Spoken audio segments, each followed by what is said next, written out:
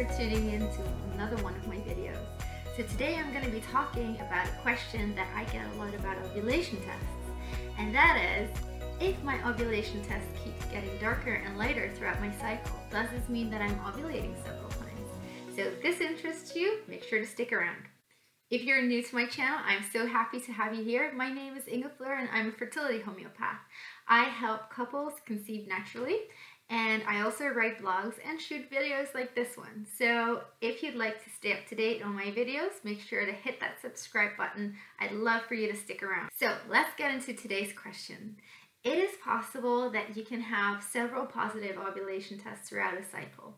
And this is more so the case when you use tests like this one, or as you see like this one, which are the LH test strips.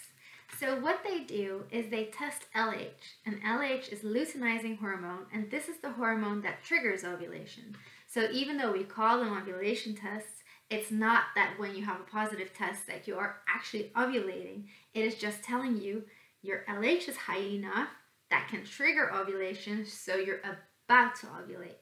So this should already spark a little bit of the answer of the question, because it is possible that your LH spikes several times, but just not enough to make that little egg jump. If you are having several ovulation tests in your cycle that are positive, if they're positive indeed, because sometimes they look positive, but these tests are not actually positive unless the two lines are equally dark. So if they truly are positive and you have several in a row, or you have a couple of dark ones and then light and then dark and then light, chances are that your body is trying to ovulate but not quite managing. The only way for you to know if you are ovulating is that if you do these tests, so you can see that ovulation is about to happen, and then chart your temperature as well. Once you have 3 properly elevated temperatures, then you can tell that you have ovulated. So back to the question, why your ovulation tests might show up dark several times in your cycle. Now you already know it's highly unlikely that you are ovulating several times. And I say highly, highly unlikely, because as soon as you ovulate, progesterone will go up and that will stop your body from maturing another egg. But that's a story for a different day. The question here really is not, am I ovulating all the time? The question is, because your tests are getting dark several times, why is my LH spiking several times without me ovulating? That's the real question here. And the answer to that is you're probably just not managing to ovulate. And a big reason for most women is that they're tired. Your adrenal glands are supposed to be super healthy for you to produce enough sex hormones to allow ovulation to happen.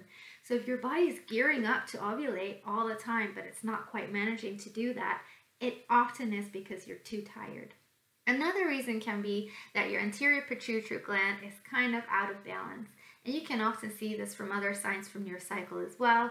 You might be ovulating early sometimes, or quite late sometimes, or your temperature goes up very slowly, your periods might be painful. I can go on and on and on. But you mostly will know yourself when your cycles are out of whack. So if you want to talk to me a little bit about that, you are very welcome to book in a discovery call. I will link that below as well. And now you know that if your ovulation test keeps getting darker several times throughout a cycle, you're not ovulating all the time, your LH is peaking. The only way to know if you're ovulating is by also charting your temperatures. If you have any more questions, please feel free to post them in the comments below. I would love to get back to you.